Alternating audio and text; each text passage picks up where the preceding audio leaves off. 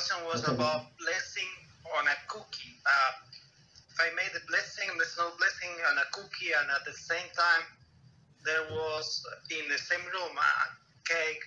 Is this message blessing covering the cake also? Yes. Mm-hmm. Even if, because I assume we must rise the food in our right hand, but the cake was not. So how it? No.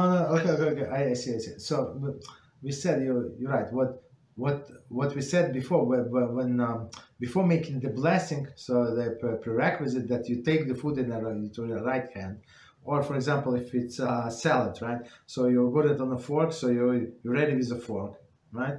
So the food is ready, 100%. You say the blessing, and so you can eat right after that. But only this initial piece must be in your hand. So of course you have the whole bowl of salad, you have pasta, this and that. So of course you're not obligated to put everything in your hand, only just that initial piece on which you recite in blessing. That's it. So of course it is proper. So even though we said that everything in that room is covered, but is it proper if you if you understand that you're hungry?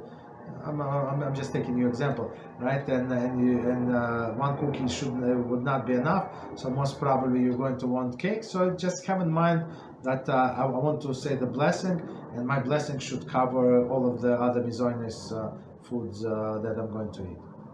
That's according to all opinions, but according to majority of the opinions, even if you did not have in mind, but you had it in front of you on a table somewhere, like on a countertop, so it is covered after the fact. So don't need to say different blessing, separate blessing. Okay.